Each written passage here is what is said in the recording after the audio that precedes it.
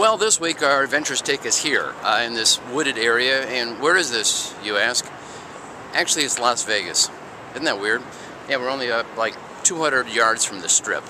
So this is how most of us think of the Vegas Strip, right? You got wacky hotels, got an Eiffel Tower over there, you got the Bellagio fountains. They're not on right now, but they will be in about 5 minutes right behind me.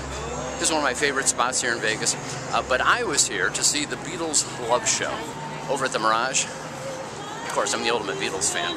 Had my doubts going in, but wow, it was a show. Now, you're not supposed to record inside. I did. Here's some exclusive video for you, right there. You can learn how to be you in time. It's easy. All you need is love. Okay, so what would I give Vegas? Well, it's kitschy, it's fun, and there's so much to see, including one of my favorites, the Fountains of Bellagio, going on right behind me.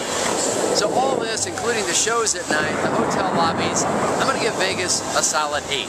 Now, you toss in Death Valley right over there, that's gorgeous. The Grand Canyon, 2 hours behind me. Lake Mead, hour and a half down that way for boating. You got yourself a solid 10, my friends.